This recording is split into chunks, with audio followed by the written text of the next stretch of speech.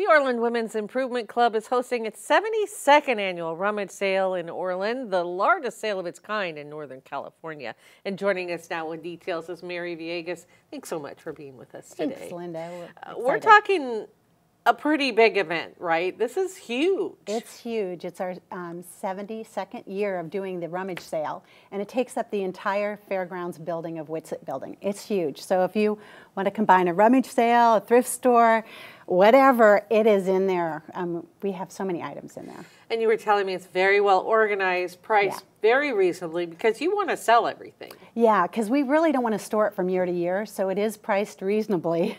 So we have lots of items. And it doesn't cost anything to attend, and yet this is a fundraiser for the Women's Improvement Club, and you all have been able to accomplish quite a bit over the years. Yeah, we have accomplished things like got property donated from Spence years ago, and Spence Park, Vincent Haler, they've built public restrooms.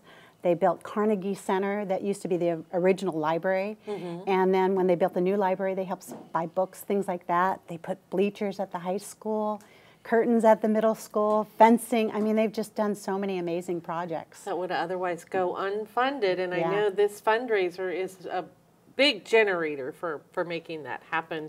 And so free parking, free admission. This is happening at the Orland Fairgrounds. Are you still taking donations?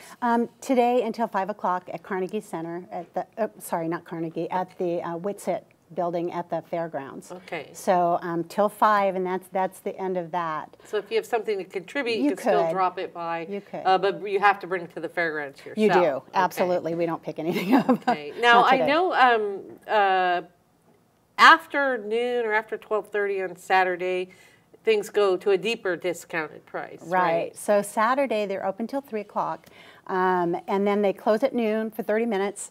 Then it goes to the $3 bag sale. So that's linens, small items can go in there, and it's whatever you can fit in a bag. And then they do deeper discounts on the other items that are left. So it's a really good deal. And they have everything from books to kitchen to furniture to art supplies, seasonal things, lamps.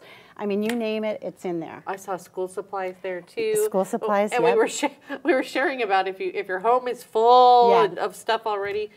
You were telling me you buy dishes and things that you can take to potlucks. You don't have to worry about leaving them behind, or you need that extra set of dishes for camping, or who knows? You just don't even know what kind of treasures are still to be found there. But again, Friday and Saturday at the Fairgrounds in Orland. Mary, I want to thank you so much for being with us today. Thanks for letting me come. Not a problem.